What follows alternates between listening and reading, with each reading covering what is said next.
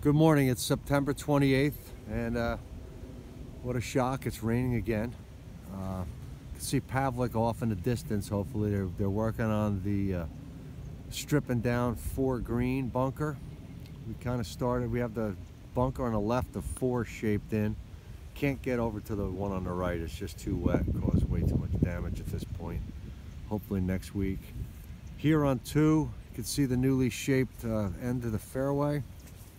And the new bunker, got this sodded yesterday, and I will pan on over to number 3, and you see we stripped the sod down on the beginning of that fairway. That's to be sodded with the next load that comes in, and we reshaped that one, and all of the bunkering on 3, although you can't see much of it from here. You can trust me, it's done.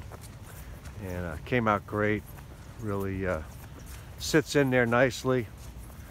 And again, we'll get these opened as soon as we can. Hopefully we'll get some sunshine and dry things out a little bit and get these roots growing and so forth. But until then, please be careful. Don't walk on the steep slopes or the very edges. They're very sensitive and prone to damage at this time.